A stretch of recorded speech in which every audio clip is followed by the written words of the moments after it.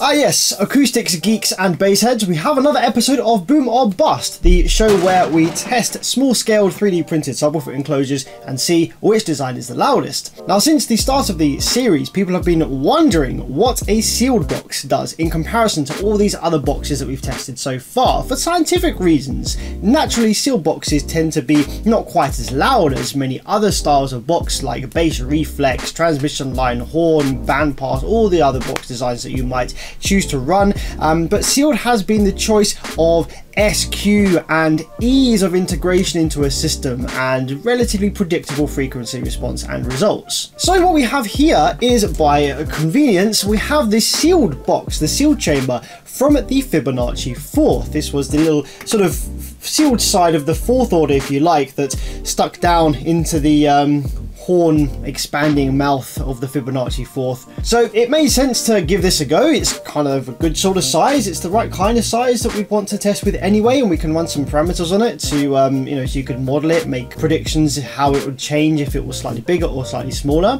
Now I'm not going to run stuffing inside the box. Stuffing, it makes the box seem slightly larger as far as the driver is concerned, and a slight loss of output. I'm just going to go raw and empty to see how it fares. And if you wanted to see how adding stuffing changed it, you could model it, or maybe I could add some stuffing and just post a community post at a later date to tell you how it changed. But yeah, we're just going to run it just empty at the moment. Now, while I'm not expecting this to top the charts by any means, it's a tiny small sealed enclosure, I think that it's going to be louder than we might otherwise think, because this test cabin, it kind of simulates an extreme build. It's like an absolutely solid wooden environment, which doesn't really resemble that of a real vehicle cabin, because you don't have flexible metal panels and leaks and all the other things that are there in a real vehicle. So the kind of numbers this puts out will be higher than you might expect from a normal single 12-inch subwoofer on 500 watts in the back of a vehicle.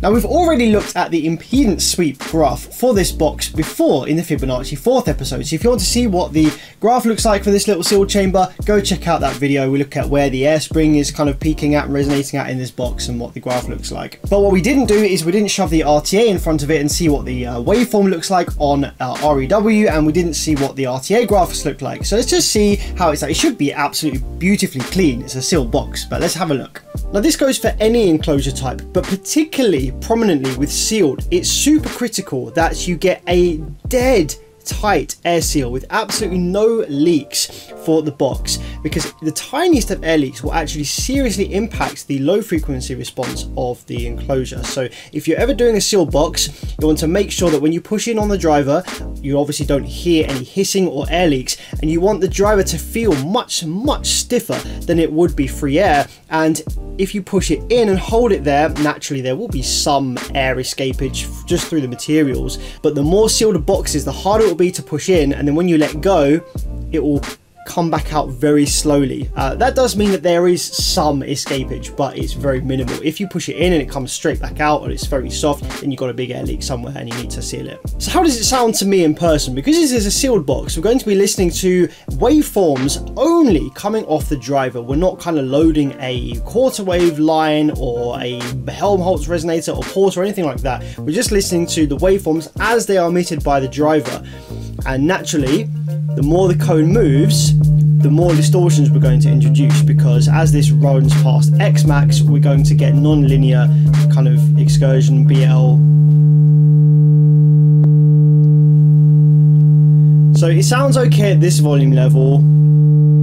There's harmonics now, like a fair bit, and loads and loads of harmonics. So that is literally just us pushing the mechanical limits of the driver too far and introducing a bunch of distortion. But keeping this within, I think, the 1 or 1.5 mil of X max that it says it has. Sounds good to me. And the higher frequency you go, the less excursion you have for its relative output. So 198 sounds a bit better to the ear. Still some distortions though at the higher limit of excursion here.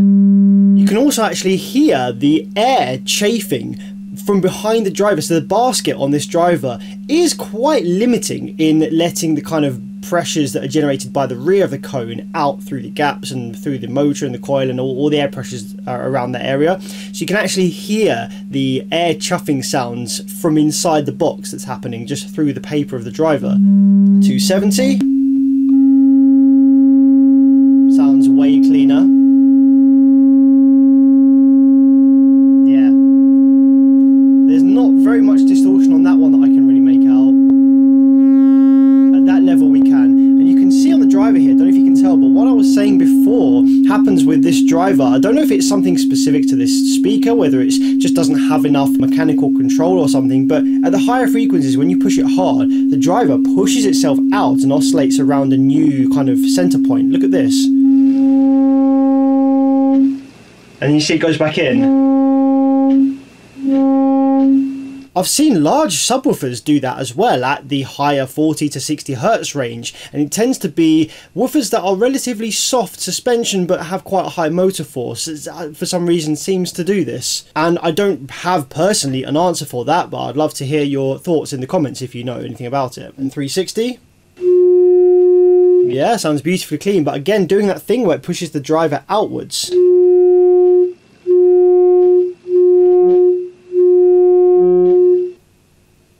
Oh, there's that lower harmonic. Do you remember what box was it that created the lower harmonic? Oh no, it was that fifth order thing that wasn't really a fifth order, where the sub was kind of mounted to the start of the port inside the box. That did this as well. Ooh. So yeah, we're clearly overpowering the driver considerably there on power, but also seems just mechanical like control. It just completely loses it up there. So keeping well within X Max, the sine wave looks okay. It's not super beautiful, but literally as soon as we turn it up and start getting any real excursion and approaching mechanical limits, it looks horrendous. It's terrible with this lower frequency here on this driver. And look on the RT, the third harmonic is instantly louder than the second. It overtakes it by quite a lot, and as we approach mechanical limits, the harmonics are almost as loud as the fundamental. It's a very nasty waveform, this. Next frequency up, a 198, is better. It's still a little pointy, a little bit uneven on the top and bottom of the sine wave, but as we push it harder and get closer to limits, you can see, yeah, it really does deform and gets very pointy, in fact. The 198 is better with the harmonics in pretty much order as we go up, but they're still quite prominent, and actually as we approach the limits there, you see the third does just slightly overtake the second. Next one along, the 270 is much more rounded. It's not very symmetrical between top and bottom though, and this is probably due to the driver like leaning out and pushing outwards and not oscillating around a fixed center point really anymore. Our 270 has better separation between the fundamental and the second harmonic, and actually harmonics above the second don't really start appearing until we really get to the very limit of this driver here. So it's mostly just the second harmonic that's prominent here. And the same kind of thing for the 360. It's cleaner again, but it's still not perfectly symmetrical either. You've got the fundamental and the second, which is not that strong at first, comes up quite high as we reach the limit, and the third just peaks its head up as we reach the limit. So while sealed is often deemed the sound quality option and the better kind of sounding enclosure, at least for this driver, on the lower frequencies it really doesn't like it, and it's not really even that happy on the higher stuff. This is far from the cleanest enclosure we have listened to, and the ones that tend to sound best are the ones that load the driver more and prevent it from moving. So our issue here is probably related to a very low X max, given that the sine waves that the driver can produce itself are okay under a certain excursion limit, and as soon as we start pushing further and going for higher output off the driver itself, it really messes up, and we're only able to get loud with this driver while remaining clean by loading the cone and transferring the energy that the coil can push against into some kind of other displacement from a line or a quarter wave tube or a port or something, rather than relying on the air being displaced by the cone's movement itself. So you know what's coming next. Let's show it in the test cabin and let's play some sped up bass testers that I'll then slow down and get in post, so you can see what it might sound like if it was scaled up to a full size of this exact driver box combo.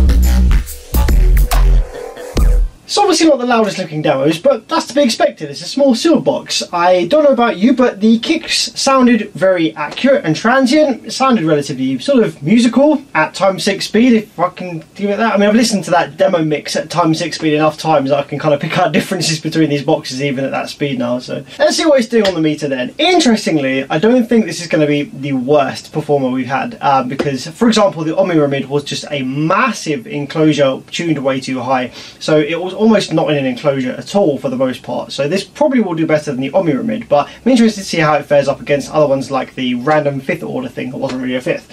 So let's start off with 25 scaled hertz, which is 150 hertz here. See what kind of scores we're putting up.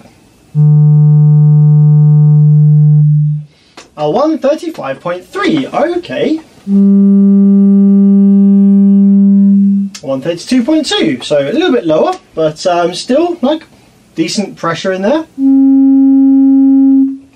124.9, so there's a huge drop off there between the 33 scaled hertz and the 40 scaled hertz, and that's most likely to do with the cabin resonance here, because the sealed box will actually prefer playing higher frequencies here, and especially with this driver. So the difference, the drop in output is just because we're not getting any added boost from any of the modes of this cabin.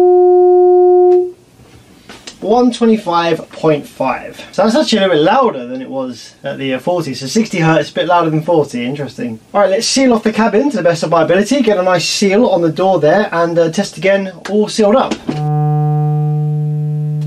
126.6. The driver is not happy in there. It started buzzing actually. It just picked up a bit of mechanical buzz. I wonder whether that's a tinsel lead or part of the cone or something. A 127.9. So a little bit louder than at the 33 scale. That's because the quarter wave mode is still actually in effect even with the door closed. 121.6. 122, so a little bit louder again. So how does our little sealed boy stack up on the leaderboard then? We get a 129.48 with the door open average and a 124.53 dB average with the door closed, placing it not in last place. It's actually above the Travesty and the Omni, proving that a standard sealed box that's correctly sealed will be louder than maybe some experimental design that just doesn't work. Although saying that, it is much quieter than all of the others, including like the Nuto shooter and the bass barrel, which actually perform quite well in comparison in terms of output at least. And I would say, well, with the sealed you get the benefit of better SQ, but in this case not necessarily. It just doesn't seem to sound that great. There's quite a lot of distortions and stuff. I think it's mostly to do with the driver, and as I said at the start of the series, it is very difficult to find a 2-inch driver that represents a 12-inch subwoofer when scaled down. It doesn't seem to exist. We need a 2-inch driver that only really plays up to about 900 hertz. It's kind of like a mid-bass 2-inch driver, and in reality 2-inch drivers are designed to play full range, so they don't really give a good representation of a scaled up sub. Now for future seasons I want to really look into getting the driver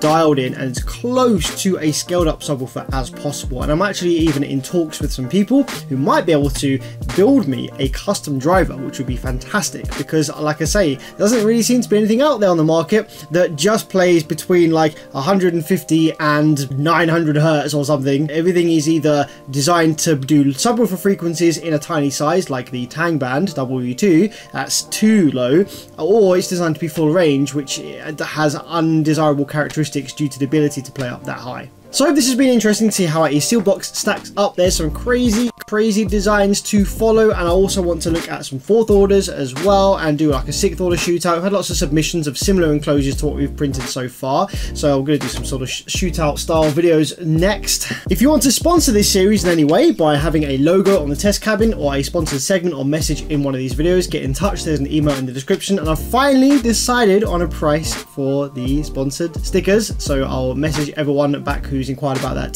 today. And if you want to give this a go, if you want to design an enclosure for this series, there is also a video link in the description which tells you exactly what you need to know, all the driver parameters and the tolerances that you need to design a box for this series. But yeah, until then, have a good one. I'll see you next time.